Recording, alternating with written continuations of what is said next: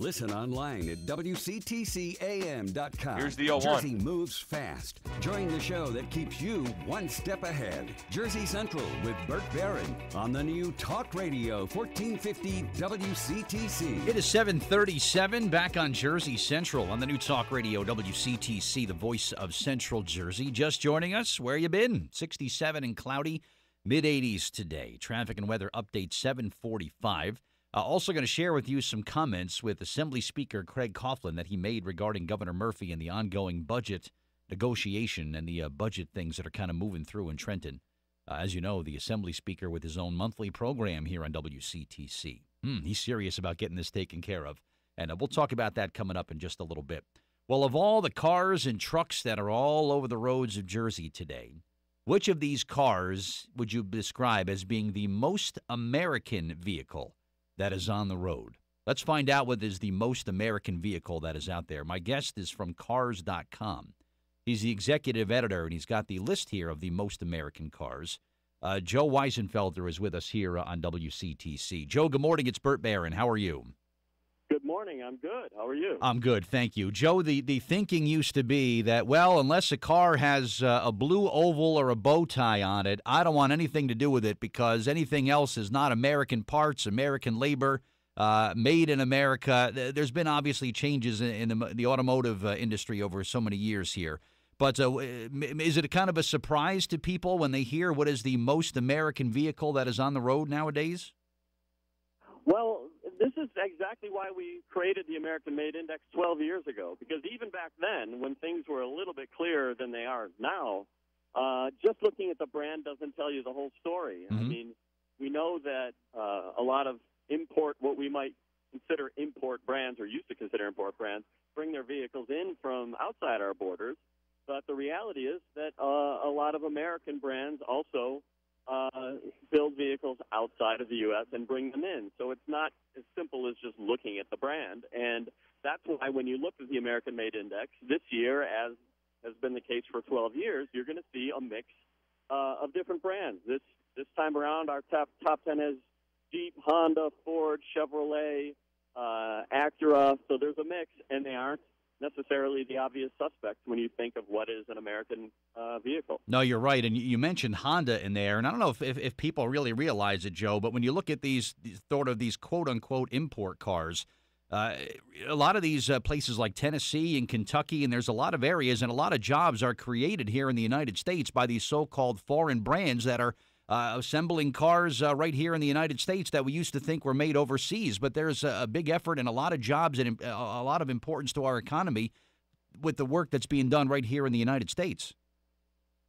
That's correct, and that's what we look at. I mean, we look at a number of factors that represent an economic contribution to the U.S.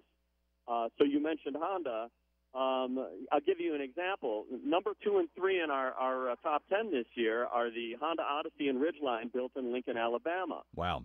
And they have 75% domestic parts content. So just to juxtapose that, to make the point, we know there are American manufacturers that have some vehicles built in Canada and Mexico. And to take it to the farthest extreme, there's a Buick sold in the U.S. Called the Envision. It's an SUV and a good one. It's built in China with 2% domestic parts, North American parts. So it just helps illustrate that if you're looking for economic impact, where the vehicle is assembled and the parts and the labor and all the things that we look at in our formula to determine the American Made Index are easily as important as the brand that it comes from and arguably more important. That's very interesting, that small percentage there of that Buick. And I guess there's people, Joe, that are very passionate and very involved in this. I mean, nowadays, when it comes to buying a car, it seems like the consumers are so much more educated and they're so savvy, and they'll go to a dealership armed with all this information and this data and pricing ranges and all this other stuff. You used to have to go and sit down and talk to a salesperson to find out more about the vehicles. But I think the American car shopper is just so much more savvy nowadays. Are they becoming even more brand loyal nowadays too, Joe, where someone will actually seek out and will make a point to purchase what they feel is the most American-made car? Well, it really depends. I mean, people buy different brands for different reasons. Maybe they're brand loyal because of their family, or maybe a particular brand never let them down. And conversely, maybe they had a bad experience, and they say, well, I'll never buy that brand again.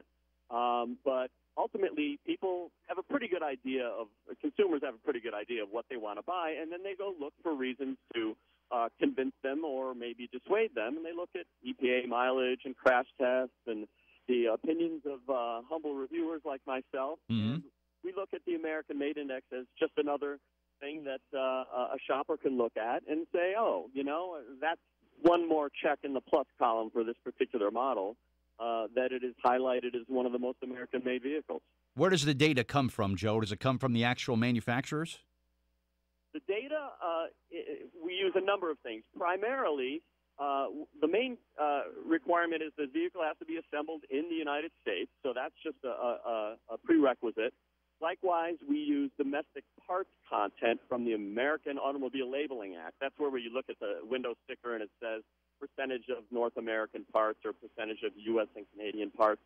And we also consider the country of origin for the engine and transmission, which are big, expensive, labor-intensive parts of the vehicle, and we have a labor component as well. So we look at the factory workforce aspect, and all of these things are put together into our formula, and we come up with the ranking of the top 10. Your observations, Joe, in compiling this list on an annual basis, do you have certain manufacturers that are on the list one year and then vanish next year? Is it that kind of a severe thing where they're in the top 10 one year and then gone from it the next? Things do change from year to year, and typically the biggest changes come when a vehicle is redesigned. Now, for example, there's a Jeep at the top this year, the Jeep Cherokee. Mm-hmm. I happen to be talking to you from the Belvidere, Illinois plant where it's assembled. Nice. Last year, number one was the Jeep Wrangler, but the Wrangler was redesigned. And what we've seen over the years is typically vehicles have become a little bit more global. I mean, you see the domestic parts content gradually fall. It's a trend. And as a result, when vehicles are redesigned, sometimes that is the most, the clearest opportunity for them to have a big change that will change the list. But bear in mind that the entire list the field changes every year. So all of these data points are in flux. A vehicle that has exactly the same data this year as it had last year might not appear or might appear in a different place because the competition has all changed. Wow. Now, you've been reviewing and reporting on this for almost 30 years now, Joe. What kind of car is the good one this year? What's like a 2018 or 2019 model that's got you excited? That's got me excited? Yeah. Well, oh, boy, that's such a tough question.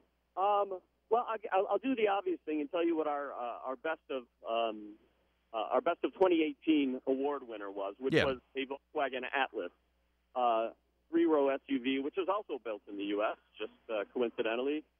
Great family vehicle. It gives you a lot of features, a lot of space for the price. It won our top award for 2018, and we purchased one and are testing it for a year and are reporting on the ownership experience as well at Cars.com. Nice. Dodge Viper, should I waste my time or should I go for a Dodge Viper? What do you think? You always got to go for the Viper first. Right. And then, the Atlas and the minivan are your second car. Exactly. Of course they are. Of course they are. Joe, where can people go to check this list out or get some more information? All the details are at cars.com/AMI for American Made Index. All right. Good stuff. Joe Wiesenfelder, Cars.com. Thanks for the time this morning. Safe driving. We'll talk to you soon, sir, okay? Thank you much. All right. Thank you. All right. Jersey Central traffic and weather time, 7